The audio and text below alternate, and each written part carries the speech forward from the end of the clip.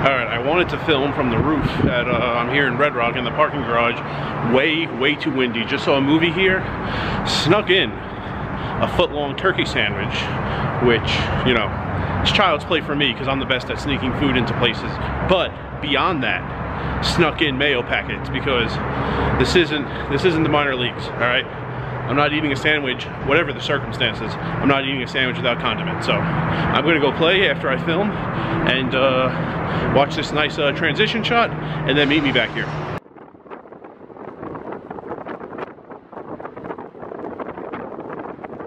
So, another edition of Las Vegas Poker Differences.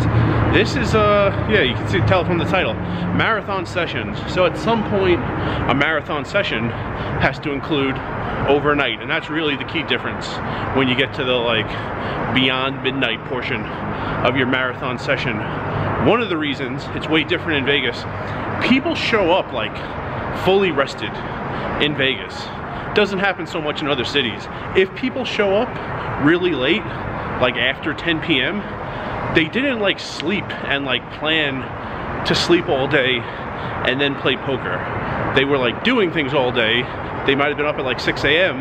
They're tired and then they really want to play, so they come to the casino to play poker, but they're not rested. There are people who show up like really fresh and like starting their session at midnight, and it just doesn't make for as fun of a game. It doesn't make for as profitable as a game. In other cities, it's like tired people who are like joking. They're at the end of their day. It's like really fun. They're making bad mistakes out of the sleep deprivation, and just way different. So Vegas, you have the most people who like make sure they sleep from like 2 p.m. to 10 p.m. and then like exercise and then like eat broccoli and chicken and then show up to the casino and start their session at midnight. And yeah, games still go, of course, but it's not nearly as fun. It's not nearly as social. It's not nearly as profitable. So that's one of the reasons. Second reason is, in Vegas, more than any other city, people love hitting and running. So if you're playing in like St. Louis, someone shows up at 10 p.m. to play poker, like that person's playing for a while. That person like all day was waiting till he or she was free to get to the casino to get a session in. That person is not gonna, I don't know where this car's going. That person is not going to, you know, play 24 minutes, win one medium-sized pot, and then take off. So in Vegas, that happens plenty, and that results in two different things. One thing it results in is shorter stacks when you're playing deep. That was one of my favorite parts of playing deep when I started playing in Milwaukee. Potawatomi just reopened poker, by the way. I hear, I wasn't there, but yeah, people were like playing all day and like they're deep, and it's like, you know, you could size up and people would barely notice. Like early in the night, you know, 25 pre might be a big bet, it might put people on alert, but then when like most of the table is more than 600 deep, like they don't even think twice about it. For one, they're tired, but also just because they look down at their stack and they have so much money, they don't care about like a $25 raise. You could size up and like get away with things you wouldn't normally get away with earlier in the night, or if the whole table were shallower.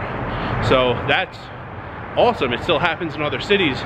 In Vegas, as a result of the hitting and running, if you happen to get new players, they're shallow. You know, they have to buy in for table stakes.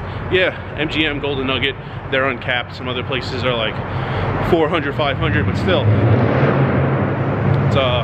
it's different. And I alluded to the second reason. The second reason is if they leave and don't get replaced at all, then like you're short, which I don't like, and you're also on the verge of breaking.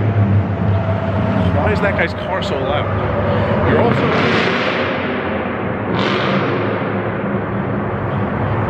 I'm sure everyone that person knows that he's a jerk. He doesn't need to do that with his truck to prove it. Anyway, yeah, you're on the verge of breaking when people hit and run. You don't get a ton of traffic coming in to like start sessions at whatever it is, 10 p.m., 11 p.m., midnight, 1 a.m. So when people leave, not only do they leave and that person was only like fairly deep in his stack for like 3 minutes, he locked up a win and he left. There's just an empty seat there now. Like, it would have actually been better if that guy whatever, he sat with 3, he's like still with 3 playing, rather than he gets up to 450 and instantly, that wasn't a good snap, and instantly walks away. That still wasn't a great one, but it was better than the first 2. So hitting and running is another big problem.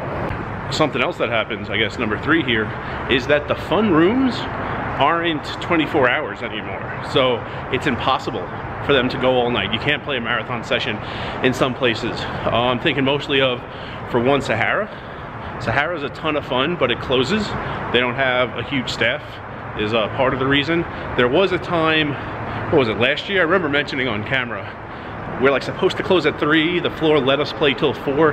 He had to lock his drawer behind the podium with the cash and the chips, so you couldn't add on anymore, but he agreed to stay, the dealer agreed to stay, and we got an extra hour at Sahara, which was awesome. As soon as he said that, I bought 500 in greens in case anyone wanted to add on or rebuy. I was the bank at that point. But Sahara closes. Also Mandalay's still not even 7 days a week. There are some really great games at Mandalay sometimes, and I remember in like late 21, it wasn't even staying open past the tram. I was always aware of like the tram back to Excalibur, which then I could walk to MGM, take the monorail, or like maybe I parked at Aria or something. The tram from Mandalay to Excalibur would close at 11, and maybe the room closed at 11. So with like 15 minutes left, I had to always be aware, is this game so good I need to play the last 15 minutes before the room closes, or go get the tram back to Excalibur so I don't have like a massive walk back to my car. And it often didn't matter because it was so close. Whatever, it wasn't a big deal. If I had to miss the last 15 minutes to get the tram, it wasn't a huge factor. But there were times once it started closing later, yeah, I played until the very last. Once it became a matter of hours. I don't remember exactly. It was closing at like 2 a.m. maybe. So at like 10:45, I make that decision. Is this game so good I'm gonna stay? Which means I'm gonna have to walk from Mandalay back to Excalibur and then be where the tram would have dropped me off. And it was like, yes, this game is so good. Yes, I want to play another 2.5, 3 hours on this table. I don't care how far I have to walk. This game is amazing. But even so, even when I did that, still, the game ends at 3, and it's not like you could play till like 8 a.m. or something. And the last thing number 4, people here are like it's a very psychological thing. I feel like it doesn't take much here for someone to leave. If someone's like playing, maybe been playing for like 4 hours, okay, and is willing to play for like another 6, like one bad dealer ruling, one bad floor ruling, one like extra long fill at the table that kind of pauses the game, one person getting up from the table like creates a cascade of other people getting up from the table. It doesn't take nearly that much for the game, for like a great game, to like instantly become no game at all and just collapse. In other cities, like, I don't know, there's a bad ruling, like the guy's just mad and he keeps playing. Or, I mean, it's probably a ruling that makes sense, the guy just doesn't like it. But the guy's like mad for a minute, and then he keeps playing. Someone leaves, and it's like, all right, we were playing 8-handed, now we're playing 7-handed. We're gonna keep playing. And the only other city that is kind of close to this is Atlantic City, specifically Borgata, because of the way they do fills. It's odd, I've never seen it like this anywhere else. The rake doesn't go down a chute. The rake goes into the rack. And if you put cash on the table to add on or rebuy, a chip runner doesn't take it to the cage. That cash goes down a chute as if you're putting cash on the table at a blackjack table. It's odd. So when you need a fill, you have to call in a security guard who comes over with that box with the handle, that plastic box, and you can see through the walls and you can see the chips. And fills at Borgata, even though they're infrequent, because the rack is so big and they're doing it this way, when you do need a fill, it takes a while.